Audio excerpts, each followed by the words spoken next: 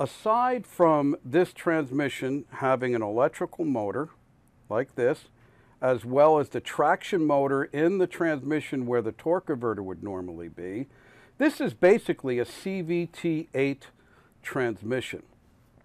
And so this valve body, it looks exactly like a CVT8 transmission because it is. This is your primary pulley control solenoid. This is your secondary pulley control solenoid. This is your line pressure solenoid directly influencing the pressure regulator valve. And then it influences a reducing regulator valve, which that reducing regulator valve is used to supply pressure to these solenoids. And then we have the select solenoid. And then we have over here, which in a typical CVT8, this is your lockup solenoid. But in this hybrid CVT, this is a C1 clutch solenoid. The C1 clutch is what I have right here. It is a dry clutch mounted inside the traction electrical motor between the engine and the transmission. And this C1 clutch is used for a number of things.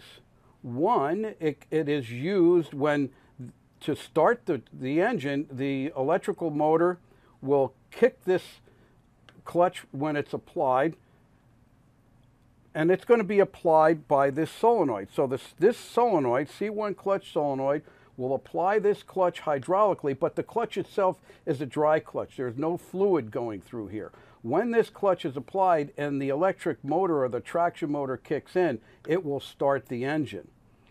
Other times, it will release a clutch. For example, if you're in park, the forward clutch and the reverse clutch is released. It will put this clutch on to charge the hybrid batteries as well. So this clutch is on and off for various locations. Now, this transmission also has a typical starter, and that starter is used under various conditions. One, under extremely cold conditions, they'll use a regular conventional starter to start the vehicle. But for safety reasons, if you are in park and you disconnect your seat belt and you open the door, it will start the engine with the regular starter to let you know that that engine is still running, because if it was just the electrical motor, you wouldn't realize that it was running and it could be dangerous. So they actually start the engine to let you know that it is running while you're in park. You have yet to turn the system off. It'll do the same thing if you're in park and you open up the hood. And so a regular starter will start the engine. Otherwise, it's the C1 clutch that'll start the engine. Now, the forward clutch and the reverse clutch are referred to as the C2 clutch. This is the C2 clutch. Now, the select solenoid is used, this is the select solenoid here. It's called the select solenoid because it controls the engagement of the forward or the reverse clutch, depending on whether you select forward or reverse. So it will control that clutch, and it will slip that clutch. Now I'm going to flip this valve body around,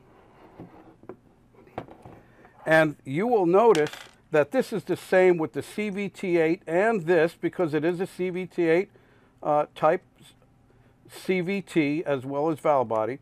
These two check balls are used to control the forward engagement and forward clutch release. That's why two balls. One ball controls the forward clutch engagement, the other controls the forward clutch release. The same with the two balls here for reverse. So this select solenoid is controlling the oil going to the manual valve.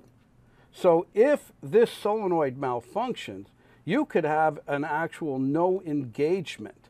But you will also notice that you will have delayed engagement. The reason for this is that they do not want to have the forward or the reverse clutch to engage harshly, damaging the pulley assembly called the variator. So that's why they have such great control. In fact, on the old JF11, Nissan said it is normal to have a 2 to 3 second delay going into gear. This is normal. But now, these clutches can be slipped And so there's a temperature sensor that monitors the heat of this clutch, both the forward and the reverse, and it's called the C2 temperature sensor. And if it starts to overheat, that's what this electrical motor is all about. This is plumbed to a tube that's going into the sump, and then the output of this is actually going through some plumbing from the side of the transmission all the way around the back side of the transmission, where it then enters the circuit to supply cooling pressure on the hub where the forward clutch sits, so the cooling oil will come up around the outside of the drum and can also go around the outside by where the reverse clutch is. So it's able to cool both the forward and reverse clutch, which is the purpose of this. Thank you for watching. For all Confirm Fix videos and unlimited technical support, become an ATSG member, your transmission tech solution. Click the membership link below.